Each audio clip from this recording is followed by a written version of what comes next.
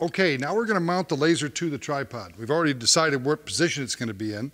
This is a quick disconnect mount here. Don't worry about any little burrs on here. That's what it's designed for. You put this in the hole there, very simply, nice and solid, and tighten this knob on the back till it's snug. You don't want this base to move at all, okay?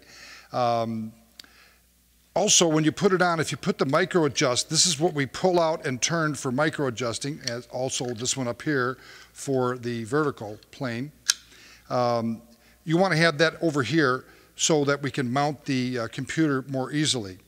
And never kick the tripod. If you do, start over again. We're going to talk about later about how to prevent that from happening and how to test if it has happened.